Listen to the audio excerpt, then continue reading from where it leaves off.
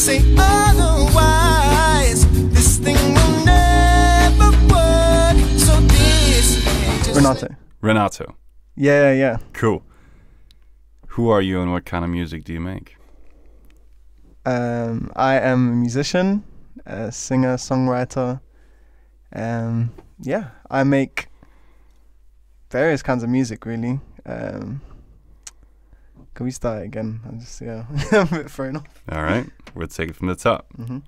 So Renato, who are you and what kind of music do you make? Who influences you, or what do you sound like? Okay, I'm a musician, I'm a songwriter and a singer. The music I kind of make, I guess it's influenced by soul music and rhythm and blues, and also with some of like our usual pop influences from the day. Any particular artists? The kind of artists I kind of gravitate towards are kind of like some of the funk artists from like the 70s and 80s, like Earth, Wind & Fire.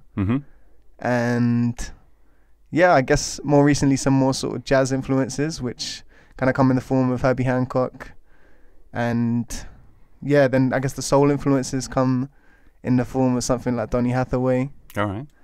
And yeah, just there's a lot of influences. So you do the whole thing? You sing, produce, play instruments, do you in a band? For me, the main thing I do is sing, play keyboard, and write songs. That's sort of my three pillars. It's a versatile instrument. Yeah, well, I mean, I love what I do, so yeah. Cool. How long have you been doing it for? I've been singing probably all of my life. Yeah.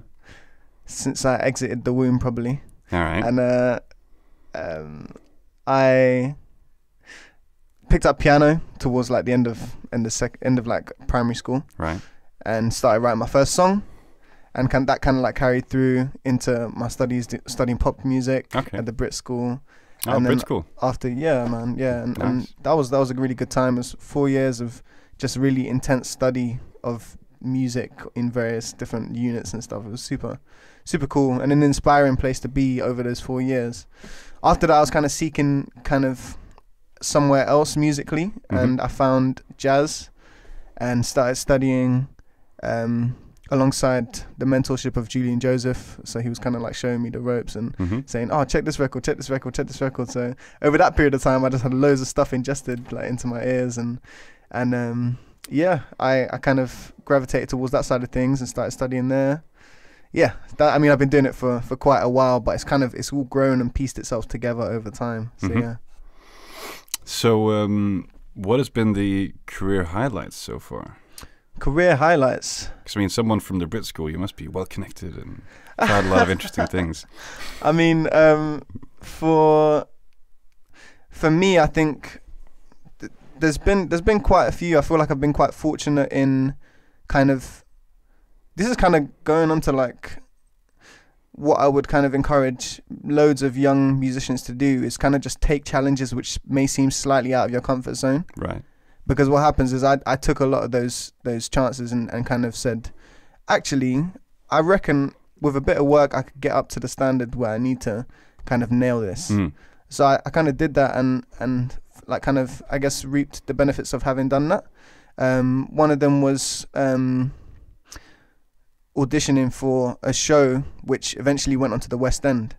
Like for myself, I'd studied units, and when I was studying singing, I did like musical theatre grades and then moved on to pop vocal grades, right, and carried on that way. But that kind of took me in the direction of actually doing musical theatre stuff professionally. Oh. So I ended up doing like a show on the West End, and that thing's kind of... What show was that? It was called Close to You, and it was celebrating the music of legendary songwriter Burt Bacharach. Oh, yeah. So, and on that show, I was singing, I was playing keyboards, and kind of acting, and kind of dancing, and just like being part of a seven-piece cast with no orchestra. So we were kind of like providing everything, it was a crazy time, and it was like work, so to speak, was in Piccadilly Circus. Like, yeah. So it was just crazy.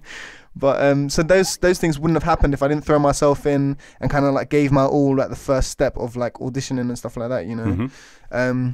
But another highlight, I guess, would be like going to Grammy Camp in LA and studying there under the mentorship of the kind of like I guess more legendary like songwriters, and like just imparting their knowledge onto a lot of young people who are just there ready to like kind of take what they're doing to the next level, and they're super passionate about what they're doing. Right. I love those environments of being around like equally passionate minded people.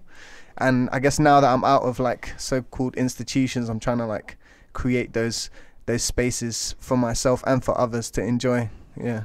Cool. So what's happening in 2019? 2019. Oh, we're almost over halfway through. I know. Now, but it's been quite eventful. It's been quite eventful. Yeah. I mean, I recently set up a jam session in Brixton, called Straight Pocket, and cool. We're there every Monday night, and we play music centered around groove music. So that's kind of the aim. Nice. There, and people come from everywhere to come through. People from all over the world come through and just share music with everyone. And it's another one of those environments which I was talking about earlier, which it kind of just sparks up everyone's creativity when you're there, and it's just a good time. Cool. Yeah, so that's a Monday feel good thing which I love doing. What about like upcoming releases? What's upcoming releases? So I guess upcoming releases would be my record, which is in the works, which will be coming out pretty soon, I think. Yeah.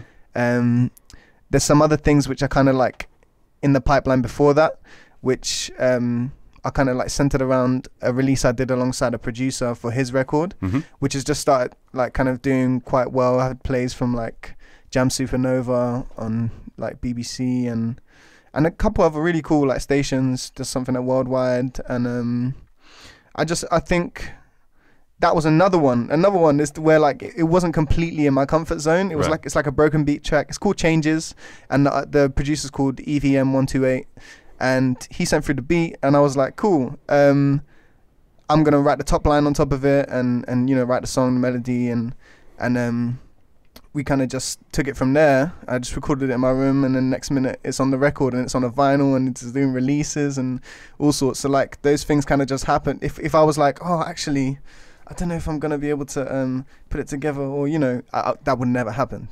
So it sounds like you've been trying a lot of different things and going outside of your comfort zone. What about like artists who are struggling to find opportunities and or struggling to get out of their comfort zone? Make yourself do it. Like kind of. I think there's nothing better than human connection. Yeah. So that's just go to jam sessions. Go to meet other musicians. Try not to be too sterile about it. A lot of people, we're in the age of email and like internet and stuff. Yeah. People love like kind of doing stuff from their smartphones, but nothing beats human connection. So just go talk to people. Talk to someone who like you think is a couple steps ahead of where you want to be, and kind of just find what they're experiencing, and maybe they can give you some tips. What about people who are a couple of steps behind you? How do they find you online? People can follow me on Instagram. My Instagram is at Renato P Music, and yeah, that's the main port of call. Yeah, that's really the main place. Yeah, just send me a message on there. Really, I got Facebook and Twitter. Yeah, you just type my Renato Paris Music, you'll find something there. Yeah. Good stuff.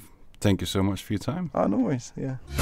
Got me out of my mind.